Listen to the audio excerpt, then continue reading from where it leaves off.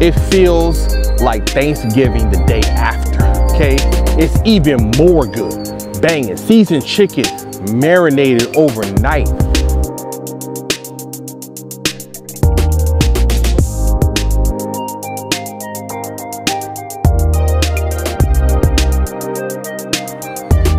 Yep, you see it, you see it. I'm back, CarQuicks. And I know you're like, hey, we've seen this car before. Yeah, that's the GR Corolla. And I'm here to talk about my update. See, the last time I was here, I did one at 2,000 miles, right? And at that point in time, in that juncture, I was like, this thing's amazing. I love it, so on and so forth. But we got to come back and talk about what it's been like at 9,000 miles. It's over 9,000! So, if any of you are on the fence, if you're asking yourself, who out there actually has driven this car more than 1,000 miles or 2,000 miles, or actually is an owner that's been in and out of it for a substantial amount of time, well, this is it. I'm here to show it to you. Now, I just felt a couple raindrops on me, so hopefully it holds back a little bit so we can complete this video. So, what's it been like?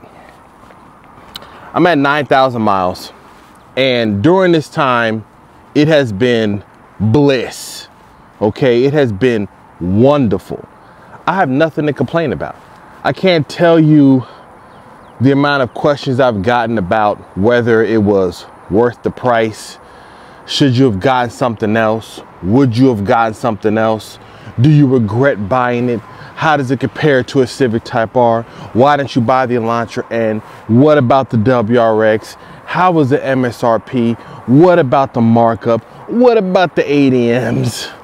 Just a lot of questions. So I'm here to answer those, because after 9,000 miles, I pretty much have a very acute understanding of how this car is. And I understand how it performs. So I'm gonna get this out the way. It's been wonderful, okay? This is one of the best cars I've ever owned, right? So, what's it been like? How's it been? What's been the upkeep? How has the comfort been? So, I'm 6'2". Sorry, I sold myself short. 6'3", okay? 220 pounds. So, I'm a bigger person. I'm not some smaller person where comfort can be a little bit relative, or they can find comfort in things that are maybe uncomfortable for somebody my size, right? So this is what it looks like from my seat position. Don't worry about the dirty floor mat, it's dusty, just all wear the floor mat and clean it off. But this is my seat position that I've been at for the, all this mileage. And then in the back here is what it looks like. Now, obviously, we've already been through this as far as the storage space and the space on the GR Corolla. No, it's not.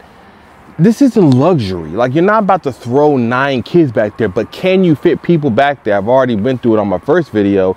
You can. I've sat behind myself. I put 3 of my kids back here. I put brother-in-laws and family and friends, so it works. But if your main goal is to have a family car and have this service, that just depends on how big your family is. If you only have 1 kid, your wife is smaller, or it's just you and your child, I mean, you're good. You're good to go. But this is what it looks like, right? This is what the comfort's been like for 9,000 miles. And no complaints as far as the ride quality. So I get a lot of questions about, hey, I heard the ride is stiff. Is it bad? Does it not feel that great? The ride is stiff because it's a performance car. So no, you're not gonna have something that feels like a Mercedes-Benz or a BMW, something that's gonna isolate you away from how the car feels on the road. And if you're driving on terrible roads, then I don't know what to tell you. Get on some better roads, because if you're on pothole-ridden roads, it's gonna feel garbage, okay? And that's for any car. But as far as how this one feels, I daily drive it. So I've been in it on bad roads, on highways, on byways, on back roads. I've been in the car and it feels great.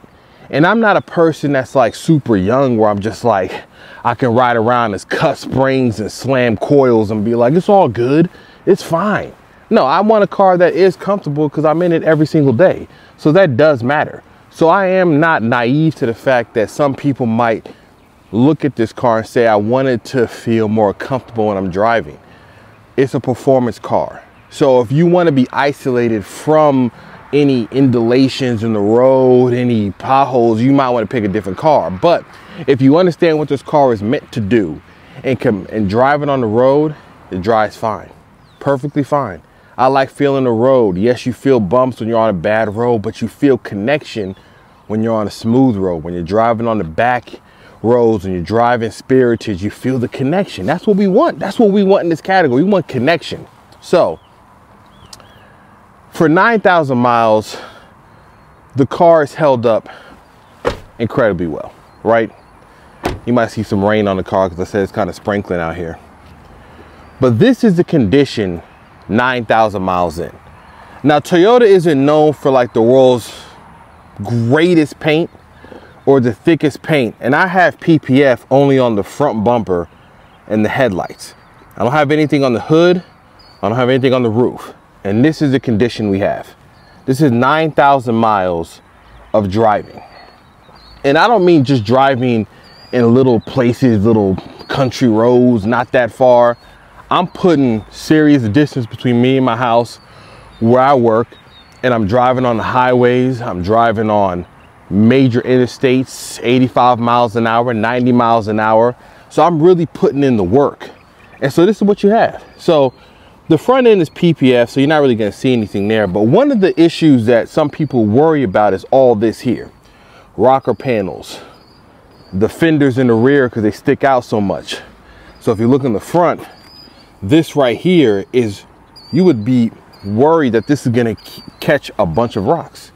But as you can see here, that is my condition. This is not PPF. That's me washing it. You might see little black specks on it. That's from me just driving on the road right now. But there are no major rock chips. There might be a few. I'm not gonna say there aren't a few little spots here and there if I really fine tooth comb the side of the car, but that's just the name of the game, right? If I was to PPF the entire car, I wouldn't have to worry about that. And they probably ask yourself, well, why didn't you do that? Everybody wants to PPF their car. I kind of had to weigh cost, what I wanted to spend, how I feel about the car, and I just wanted to put it in the areas that mattered the most to me. Now, later on, I might put it on the rear and add it there, and the front fenders and stuff like that. But I put it on the high impact areas first: front bumper, headlights, side view mirrors, right?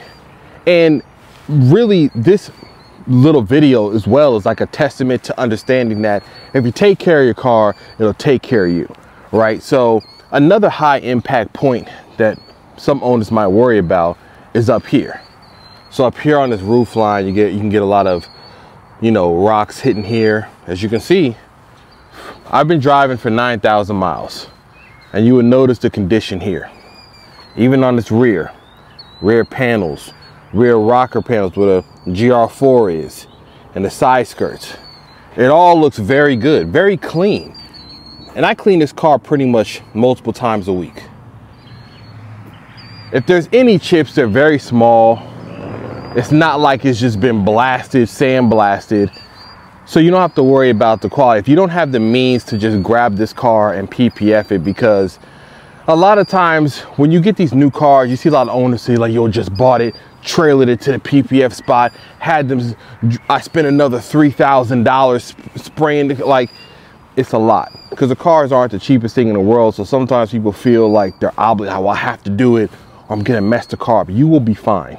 You take care of it, clean it off, ceramic coat it where you can, PPF it where you can, and enjoy the car. Don't get so caught up in, you know, sending your car off to get another $4,000 of work before you even put it on the road. Drive these cars. Now, in the back, you'll notice the exhaust tips have a bunch of carbon buildup, and I haven't been like on top of cleaning out the carbon buildup on it. I'll do it later, but that's what you pretty much see at my mileage, right? Rear bumper is intact. There's nothing torn off of it. I've been under the car, The nice thing about this car is that it has, the bottom of it is completely flat. So you don't get a lot of things kicking up or hitting the bottom of it, and it's extremely clean, like very good quality, right? Brake dust, and I gotta talk about this again. The brake dust is still a situation, right? Because the pads on there are very soft.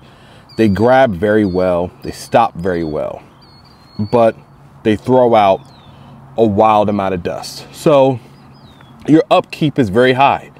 But as you can see, that's what the rotors look like at 9,000 miles. I haven't done any measurements on the millimeters on the pads, but this is condition of my rotors after 9,000 miles, and that includes some very spirited driving in the back roads. I haven't done any track days, but I've maintained the driving of this car as it was designed. I'm not babying it. I'm not trying to like not drive it as it should be. So if you're wondering like, well, how does that hold up? How's that gonna do? Well, let's talk about the maintenance. I'm looking at my notes real quick because I got notes down here. Modification, man. Okay. So let's talk about maintenance. So for 9,000 miles, the only thing that I've done is an oil change and tire rotation. That's it. Haven't done anything special. I haven't had to change the pads. If you look at the tires, these tires are the ones I've been on this entire time. More than enough tread and life left. Nothing is peeling off. They're not beat up. They're not wearing unevenly.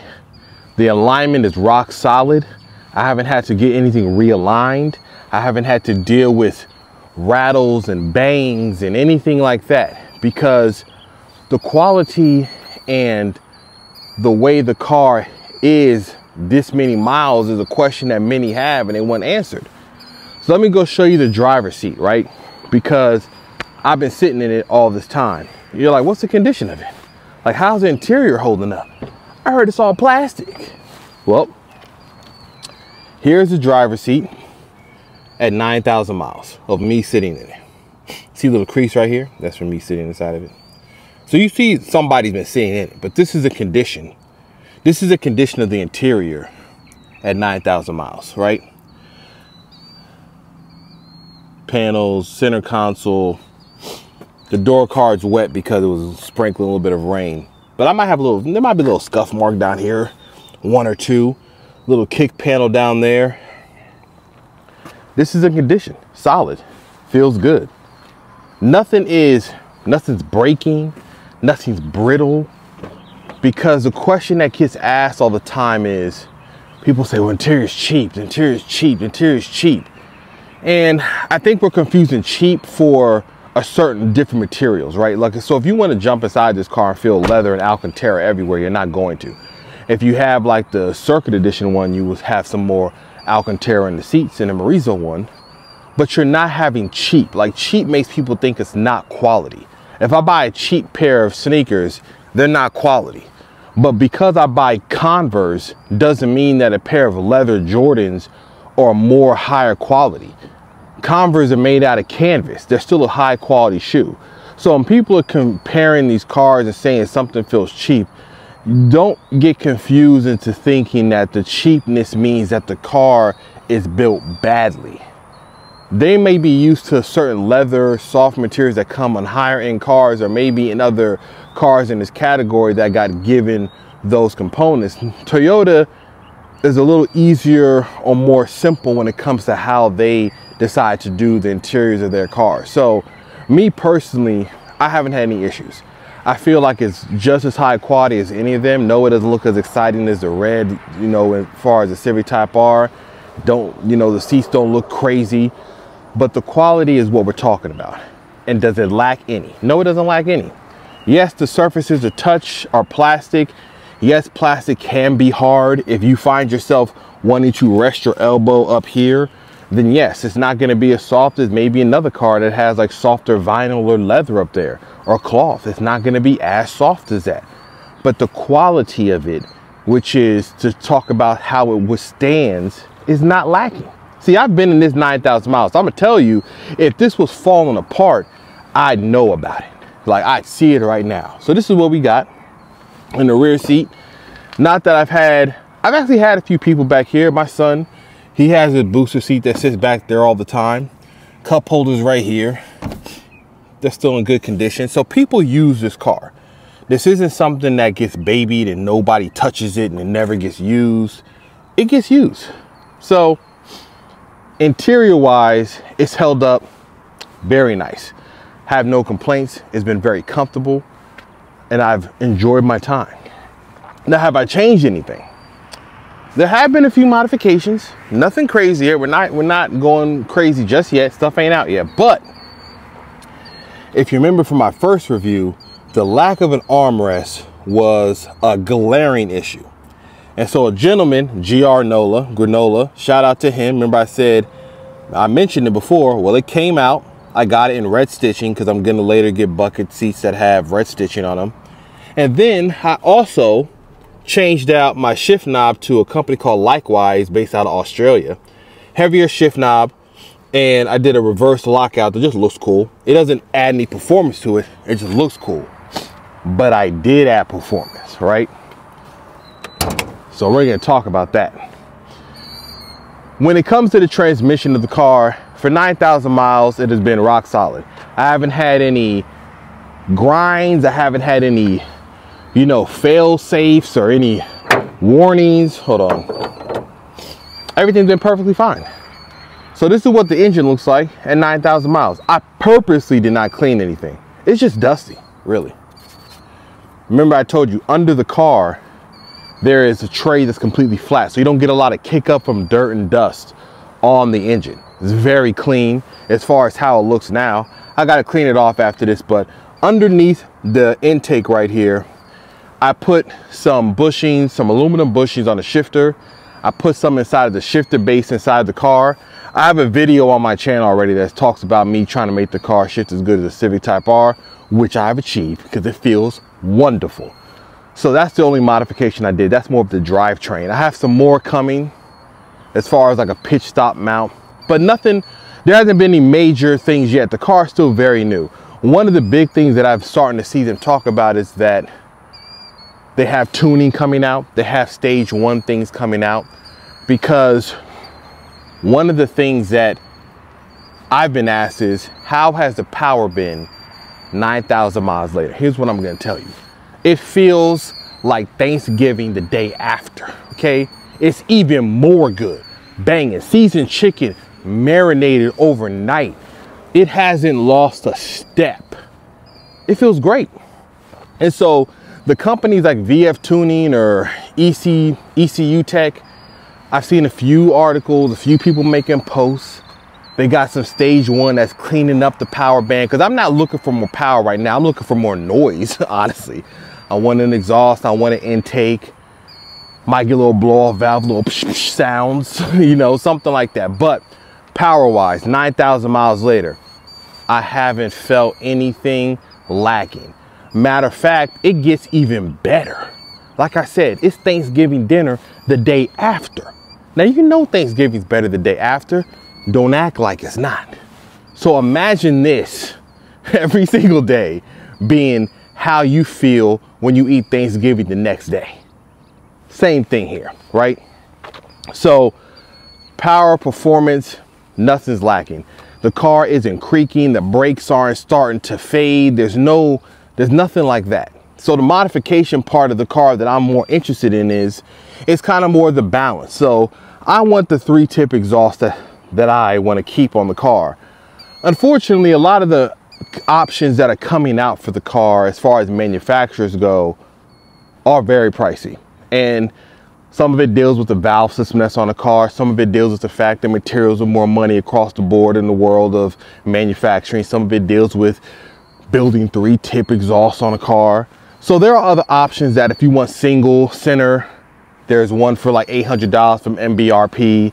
There's other companies coming out like 6 Element who made the center console part. They have a dual in the center and a single coming out. So there are options for those that can deal without the 3-tip exhaust. Us people that want the uniqueness of 3, we're gonna have to pay, okay? We're gonna have to pay the money. And that's just what's gonna be. I understand it now. Like at first I was hoping for better, but then I'm like, listen, we want what we want. You got to pay what you got to pay. So modification wise, I've kept it relatively simple as far as the drivetrain, as far as everything runs and works. But it has been a wonderful experience. It hasn't needed anything extra. It hasn't been eating oil. I haven't had to, you know, race to go top off fluids all the time. It has been what you expect, because the main thing about this car too is that it's built by Toyota in Japan, and they care about what they're building. So reliability and performance is something that, this is why we gravitate towards this. This is why some of us are like, yo, we're only dealing with Honda, we're only dealing with Toyota when it comes to some of these performance sport compact cars, because we know what can happen on the other end of it. Shout out to the Volkswagen people. I'm messing with y'all. Anyways, here's the trunk. I got my backpacks there. It's been used. I had the all-weather mat the last time I was here, but this is a condition of me throwing mulch back there, pieces of wood, Costco runs. I'm using this car for real. It doesn't sit in the garage. It's not babied. I'm not waxing it and just staring at it and then making a post. I'm in the streets, okay? So this is a condition of it. Now, to my notes, I'm reading them real quick. What do we got next? Let's see. Modification, performance, comparison of pair of cars, armors. Got it.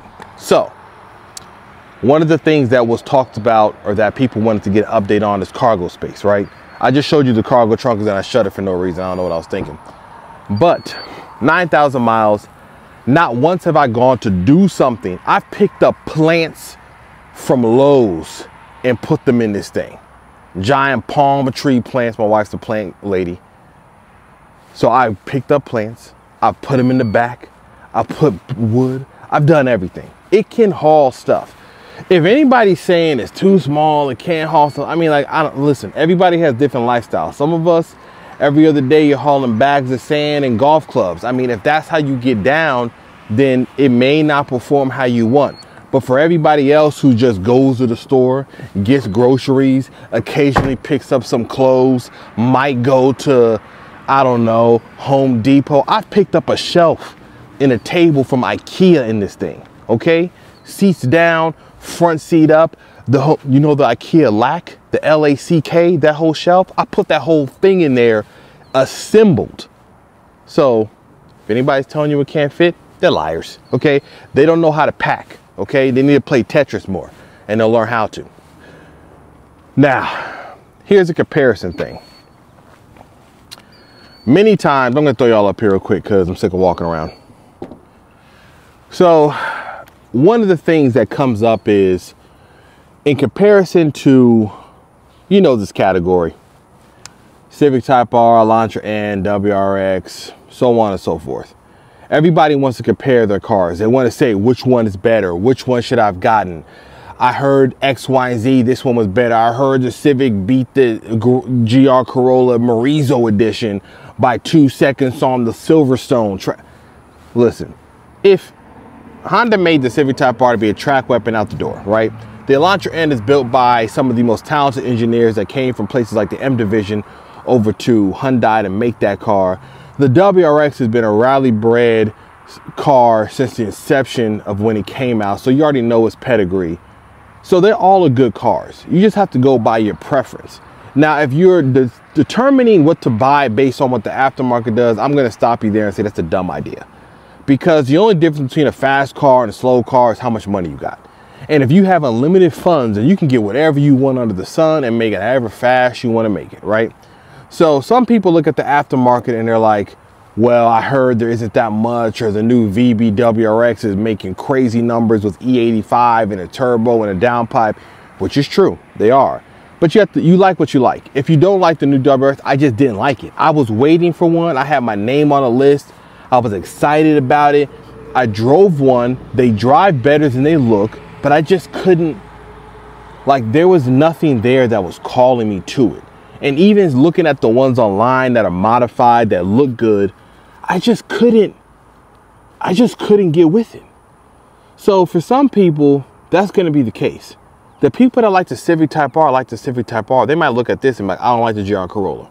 But this whole idea of which one is better is what's causing people to just really not understand that you're looking at special cars on every one of these categories.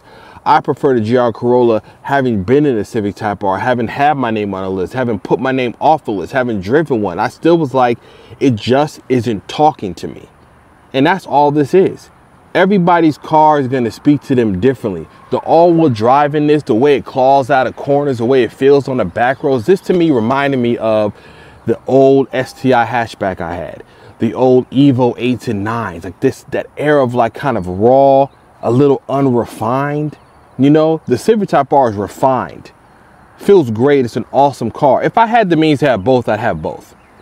But if you told me which one do you want, the reason why I picked this is because the intangible things speak to me more, right? Interior wise, like I said, the quality is there. It may not have the pizzazz of red bucket seats, and those seats are dope. It may not have the red carpet to make you look at it and be like, oh, I'm in a really, really special place, because it does make you feel like that because you see the color. I'm not a big red interior person, so like to me, that detracts from it. I don't really care, but somebody else will care. So the point of this whole thing is decide what you actually care about, not what other people's opinions are, not for you to get. If you want to get cool points, I mean, fine, cool. Try to get cool points. I probably got stopped in this car more times than I ever have in any other car as an owner. So my ownership has been, it's been fun. It's been, you know, it's been an enjoyable experience. I'm kind of jumping to that subject matter because I wrote it down in my notes. As an owner, I've enjoyed the community. It's fun to have a new platform and see people that are excited about it, making videos about it, wanting to modify it, wanting to get more, you know, performance out of it, reading things about it. So that is one thing about being an owner of a platform so new, is that you kind of get all that hype and that buzz. And people like that. Some people try to knock, like, oh, I'm waiting for the hype to die down. Hype, excitement, whatever you want to call it. That's part of the enjoyment of having the car. You like to be excited about it. You want other people excited about it. You want folks to look at it too and say, man, I really like that car. I think it's really cool. So the people that have come up to me since I've owned it have all spoken to that. They like the car. They've seen it. They ask me questions about it. And I love talking to people about it, explaining to them how it's been, things that I've done, things that I've wished I did. You know, I just keep it very open form and talk, because the point of these cars is for people to be able to get around them and enjoy them. I don't need to like hide it from anybody. That's why I drive it all the time. Now, okay, good subject point here. I kind of want to sit down and do this, but I kind of have the tripod set up, but it's kind of set up. I'm going to have to do a whole bunch I'm going to do right now. So we'll sit down and talk. So one of the things that I get asked sometimes is, would you have changed your mind for a Circuit Edition or a Marizo Edition, right? Why didn't I buy a Circuit Edition, or why didn't you get a Marizo Edition? Well, Marizo Edition is easy. I'm not paying extra to lose back seats and no power steering in the rear, no rear wiper. Yes, it has higher torque. It's tuned a little bit better. The gearing's different. It doesn't move me. It's not worth the price. The real battle was between a Circuit Edition and a Core Edition with all the options. So I come from the world of STI, WRX, right? S2000, stuff like that. Those cars had noticeable differences above their lesser counterpart. For instance, the regular WRX hatchback is nothing like the STI one. STI one had different engine, drivetrain, drive modes, brake system, power. It was a complete upgrade from the WRX, right? The GR Corolla is the first time we're only talking about trim level and aesthetic. The Circuit Edition does not gain any power or performance unless your core model doesn't have the performance pack. So the performance pack includes the front and rear differentials, and the brake calipers are painted red to show people that you have the performance pack, right? But the main benefit of the performance pack are those diffs. So if you have that, you have everything. The Circuit Edition adds all the other packages. I have the tech package, which included those JBL speakers. and wireless charging, which is somewhere down there. And that was pretty much it, right? That was the tech pack. The Circuit Edition includes better material on the seats right here. So it has like Alcantara in the center, and then Fox leather on the outside, and like red stitching in a variety of places. Like the center console has red stitching around this bezel, on the door cards places, on the seat. So it looks aesthetically better. What I argue is the quality better. This is cloth, but cloth doesn't lose quality. Like I said, the material that it is doesn't mean that it's less quality. It looks better to the eyes and probably feels better to the touch, but quality is going to be the same across the board as far as how the cars go. So when I was looking at the models, I wasn't moved by the forged carbon roof. I didn't really like how it looked, and I was trying to convince myself that I liked it. Then I didn't really care about the upkeep for the forged carbon roof skin. Then I realized I was going to eventually want to change out these seats to like some Brids or Recaros. So I was like, why am I paying extra for seats that look better? The back seats being better would have been nice. I mean, it's cool to see that. But I understood that my whole goal and the things that I want to spend my money on did not align with the Circuit Edition. So I was not going to pay the extra for the Circuit Edition. So that's why I chose the core one with these packages. Also, funny enough, I don't like heated seats and I don't use them. So to have extra buttons, because when you have heated seats, you'd have two buttons right here and here. And I knew if I was going to change my seats, I would have had extra buttons there that are not being used, and it would have annoyed me. So I was like, don't do this to yourself. You want to add stuff to it. I wasn't really sold by the Circuit Edition wing. It was smaller than I wanted. I have one being made now. It's a carbon blade. It looks fire.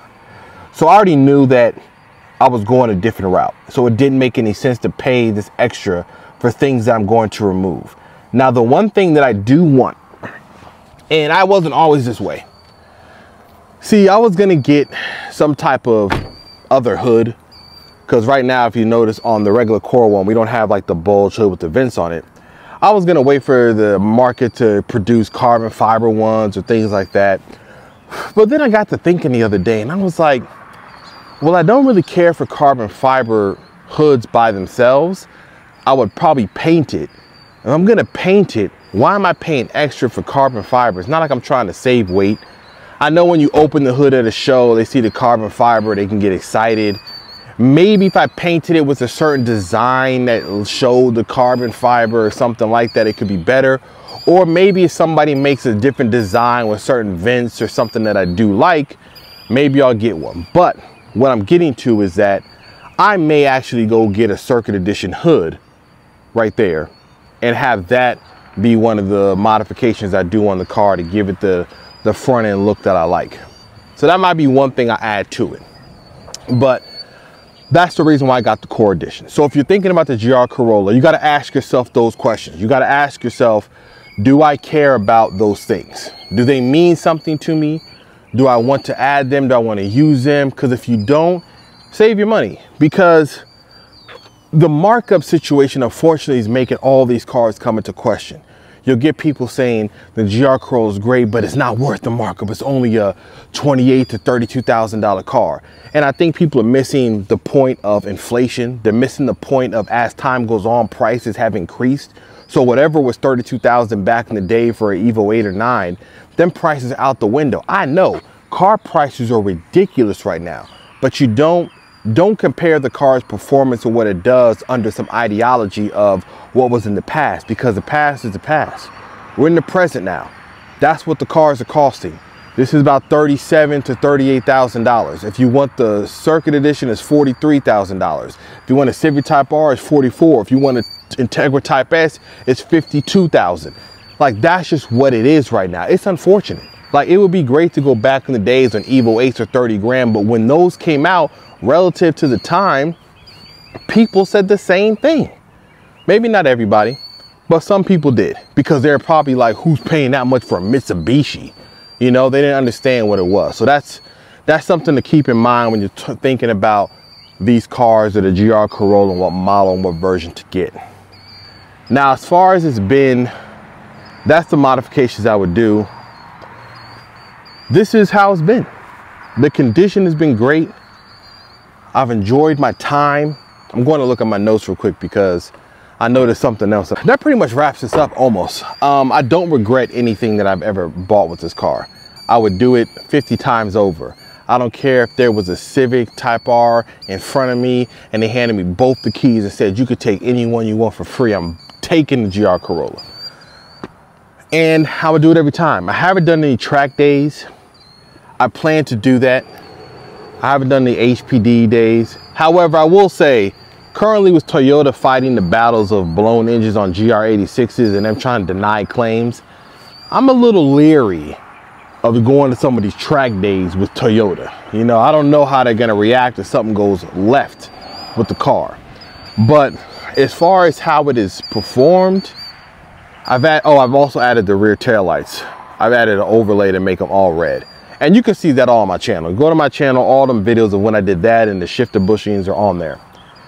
But other than that, it's been one of the most enjoyable experiences. As far as meeting people that own the car, having driven it, I'm gonna shut the hood real quick. Having driven it, owned it, it's been an enjoyable time. I would buy this car over and over again and would recommend anybody who's thinking about one to do the same thing. Now, I personally, hold up, I don't got a thumbnail. I'm trying to, you know, I'm making thumbnails, okay? Forgive me, hope I need some more. Okay, we got it. All right, so that's it after 9,000 miles. Like I've said, the condition is great. I mean, this is what it looks like. 9,000 mile front end. Now, I will say something. Down here at the bottom, you will see bugs and stuff that get caught up in there. I haven't really figured out anything to clean that up.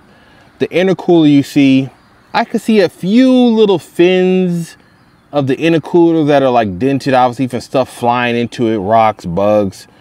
Nothing major, nothing to have me like, oh man, I gotta hurry up and get that cleared up. I mean, if I'm gonna change anything with that, I'm just gonna wait till I get a bigger front mount if I deem it necessary to do that. But it's been fine.